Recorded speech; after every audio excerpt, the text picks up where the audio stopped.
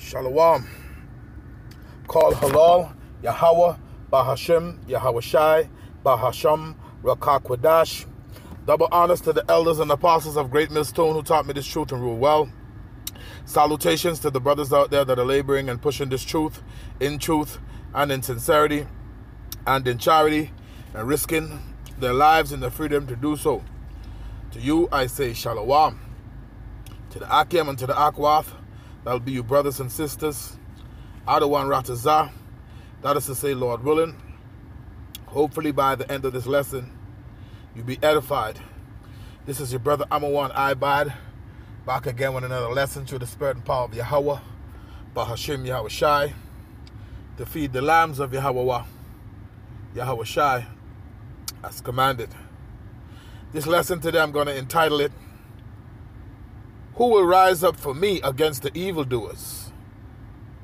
Or who will stand up for me against the workers of iniquity? Okay? And this is from Psalms, the 94th chapter, and the 16th verse. You know, the Lord is asking a question here.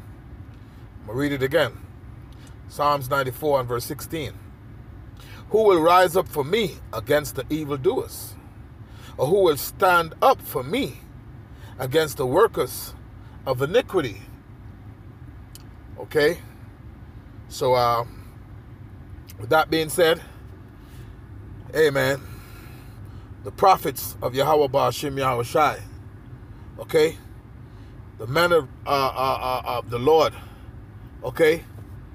The Lord's servants, you know, beginning with our forefathers, okay?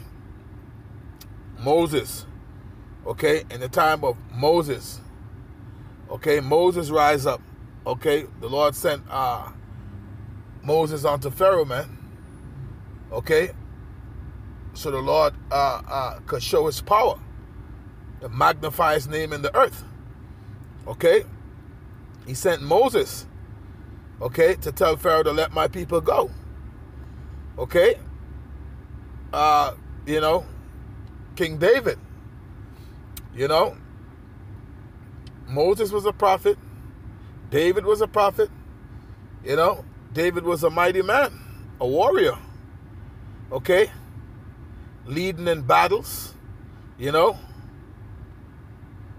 Joshua, you know, our forefathers, man. Again, who will rise up for me against the evildoers? Who will stand up for me against the workers of iniquity? Okay?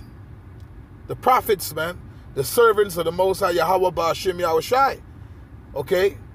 Those that are doing the work and the will of the Lord. Okay? Yahweh Shai. Okay? When he walked the earth, okay, he stand for truth and righteousness. Okay? Right? He was a prophet. He prophesied. Okay? He stood up against the evil. Okay? By speaking truth and righteousness. Okay? Right? And working miracles. Right? The prophets, man, the servants of the Lord. Again, who will rise up for me against the evildoers? Who will stand up for me against the workers of iniquity? Okay? Right? Jeremiah. Right? Jeremiah stood up. Okay? Right? And prophesied. Daniel, Habakkuk. Okay? Right? So, the servants of the Lord, man, going out on the highways and the byways, making themselves a living sacrifice. Okay? Hazarding their lives for Yahweh Ba'ashim Yahweh Shai's sake. Okay? The servants of the Lord, man. Alright? Let's get the book of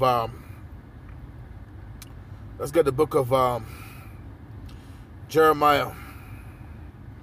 It's the book of Jeremiah.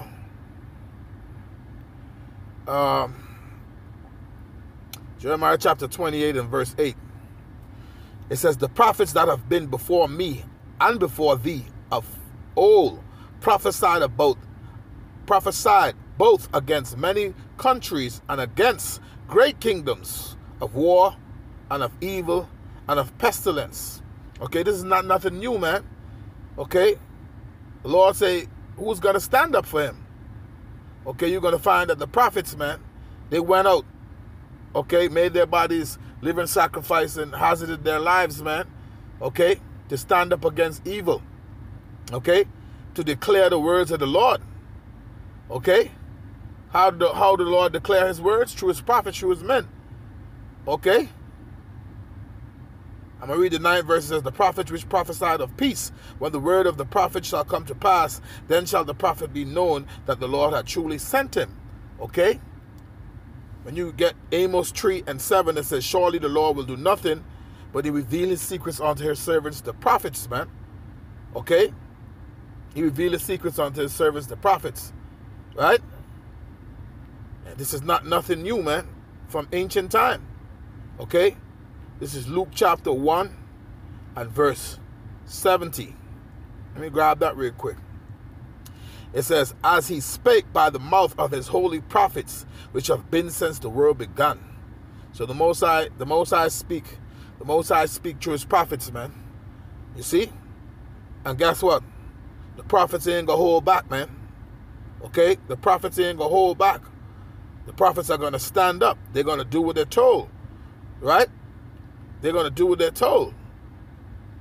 This is the book of Isaiah, the 58th chapter and verse 1. It says, cry aloud, spare not. Okay, we're not going to spare you your feelings. We're going to stand up. Lift up thy voice like a trumpet and show my people their transgression and the house of Jacob their sins. Okay? All right? So, we're not going to spare you your feelings, man. All right? We're going to do what the Lord said to do. Let's get Isaiah chapter 62 and verse 6. It says, I have set watchmen upon thy walls, O Jerusalem, which shall never hold their peace, day nor night. Ye that make mention of the Lord, keep not silence. Okay? And give him no rest till he establish, until he make Jerusalem a praise in the earth. Okay? So, we're not going to keep silent, man. This word is going to this word is going to come out. All right? This word is going to come out.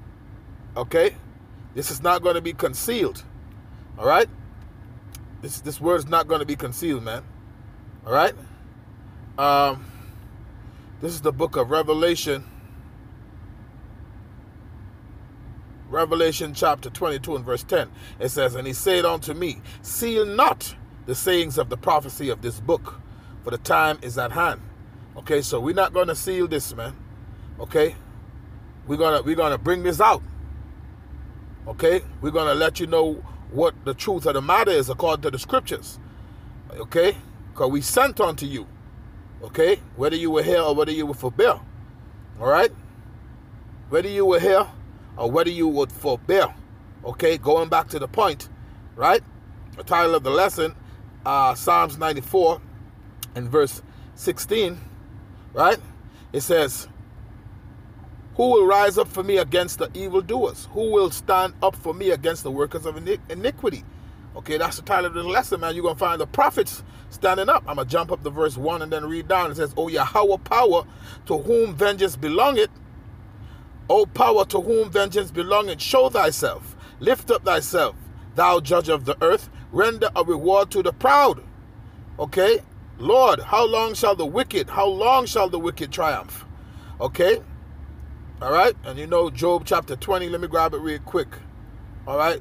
Job chapter 20 and verse 4. It says, knowest thou not that this of old, since man was placed upon earth, that the triumphing of the wicked is short, and the joy of the hypocrite but for a moment? Okay? The joy of the hypocrite is but for a moment, man. Okay? All right? So going back to Psalms, right? Psalms 94. Okay, but the prophets are going to stand up, man. Okay? I'm going to continue to stand. All right? Until that spiritual power comes, man, until our Lord returns. Okay? The elect is going to keep that faith, man. Okay, that Yahushua is going to be looking for when he returns. All right? I don't want Ratazam a part of that special number. And I do pray for brothers and sisters that believe. Okay? So going back to Psalms 94, right? It says, I'm going to read verse 3 again. It says, Lord, how long shall the wicked triumph? How long shall they utter and speak hard things? And all the workers of iniquity boast themselves. Okay? They break in pieces thy people, O Yahweh, and afflict thine inheritance. They slay the widow and the stranger, and murder the fatherless. Yet they say, the Lord shall not see, neither shall the power of Jacob regard it. Understand, ye brutish among the people, and ye fools, when will ye be wise? He that planted the air, shall he not hear? He that formed the eye, shall he not see? He that chasteneth, okay? He that chastiseth, Salaki, he that chastiseth the heathen, shall not he correct? He that teacheth man knowledge, shall not he know? The Lord knoweth the thoughts of man, that they are vanity.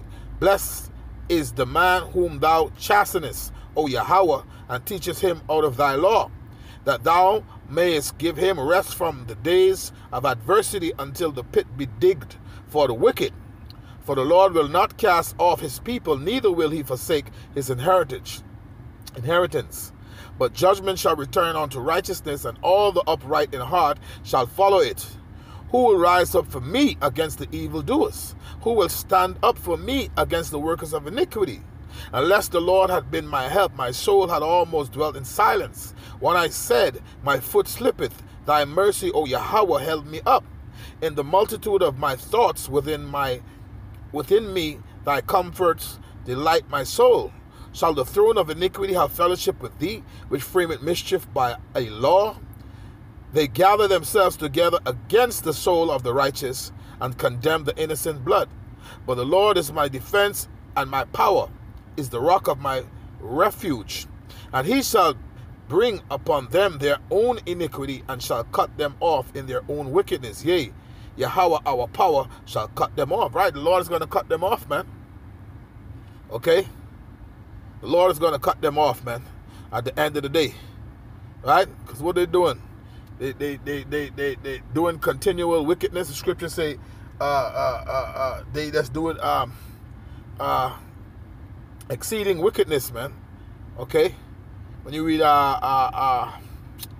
what's that? 2nd Ezra chapter 15. Think of that, the 5th verse, where it says, Behold, said the Lord, I will bring plagues upon the whole world, the sword, famine, death, and destruction. For wickedness hath exceedingly polluted the whole earth, right? And their hurtful works are fulfilled. Okay? Therefore said the Lord, I will hold my tongue no more as touching their wickedness, which they profanely commit, neither will I suffer them in those things in which they wickedly exercise themselves. Behold, the innocent and righteous blood cried unto me, and the souls of the just complain continually. Okay? Therefore said the Lord, I will surely avenge them, and receive unto me all the innocent blood from among them. Okay? It says, Behold, my people is led as a flock to the slaughter. I will not suffer them now to dwell in the land of Egypt. Okay? But I will bring them with a mighty hand and a stretched out arm, and smite Egypt with plagues as before, and I will destroy the land thereof. Okay? So, hey, ain't gonna be no picnic, man. It says, Egypt shall mourn, and the foundation of it shall be smitten with the plague and punishment that the Most High shall bring upon it. They that till the ground shall mourn, for their seeds shall fail through the blasting and the hail, and with a fearful constellation. Okay? So the Lord is not playing around, man. It's just judgment time. Okay? Judgment time, man. Wickedness has exceedingly polluted the earth. Okay? I'm gonna get 2 more scriptures. I'm gonna get ready to close it out. Let's go to Revelation. Okay, because you're gonna find that the prophets are gonna stand up, man. Who's gonna stand up? Lord said, who's gonna stand up for me against the workers of iniquity, man? Okay, Revelation chapter 11, right? And verse 18. It says, And the nations were angry, and thy wrath is come, and the time of the dead, that they should be judged, and that thou shouldest give reward unto thy servants, the prophets, right? Because the prophets are standing up, to the saints, and to them that fear thy name, small and great, and shouldest destroy them which destroy the earth.